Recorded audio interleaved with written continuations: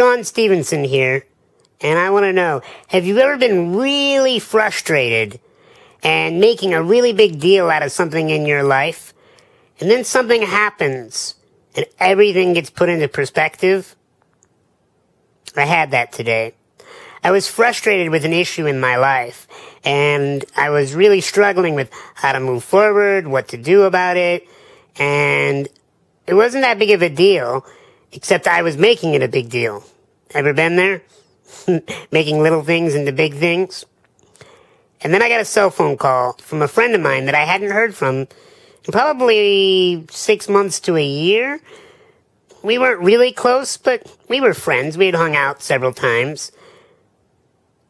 And the phone call was interesting.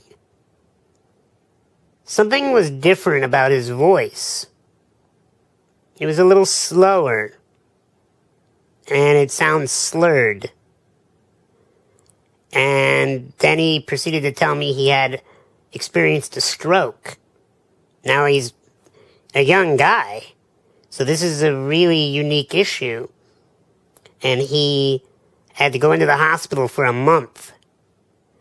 And he lost his ability to speak for some time, and he had challenges walking, and he had to learn how to do certain things all over again. And it was almost embarrassing how trivial of a problem I was dealing with in comparison to what my friend was dealing with.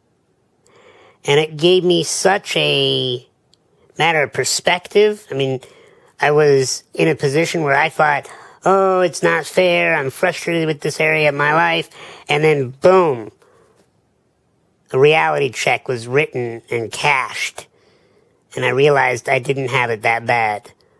I was making a little deal into a big deal, and I needed to chill out.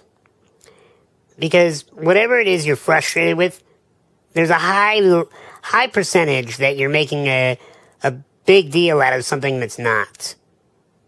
We usually come together in life to deal with the big stuff, and we bond through the big stuff. It's the little stuff that gets us off track. So I ask you today, what thing or things are you making a really big deal that really aren't?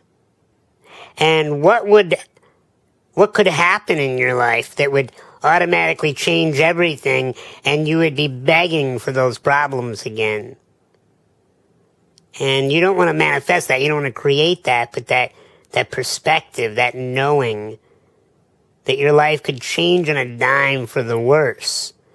And that you need to be grateful for the problems that you have right now, because you don't want to trade them in for horrific challenges, which oftentimes can happen. So I encourage you to be very grateful for what you have today.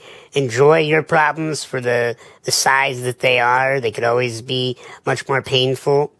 And truly take refuge in the fact that you have a very good life. If you're able to sit around and watch a video blog, you maybe have your sight ability, your ability to hear what I'm saying auditory-wise.